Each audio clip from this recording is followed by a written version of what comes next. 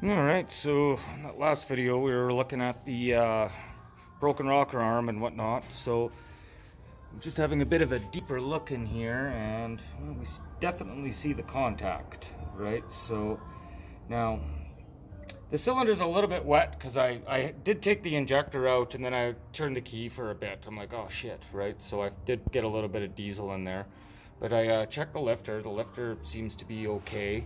Camshaft seems to be okay. So let's have a look down there.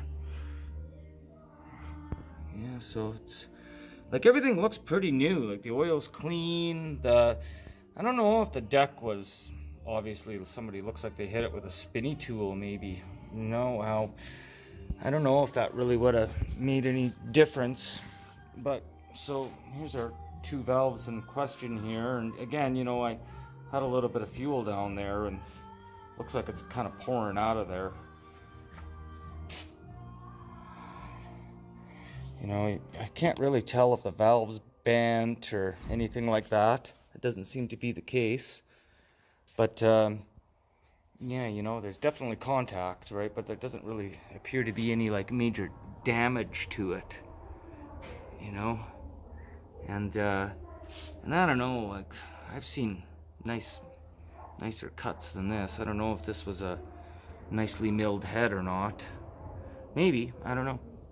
But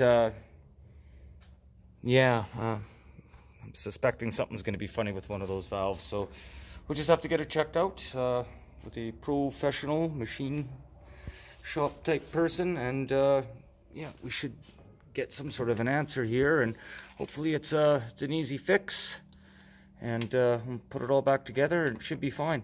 You can definitely tell all these other cylinders all have like a nice flower pattern. They're firing okay, and it's a little blacker and kind of more carbony than I'd like to see. I don't know if that turbocharger could maybe use a little bit of a clean out, but yeah, you know, it is a little on the thick side. All I really did with this is just wiped it and shot some brake clean on it.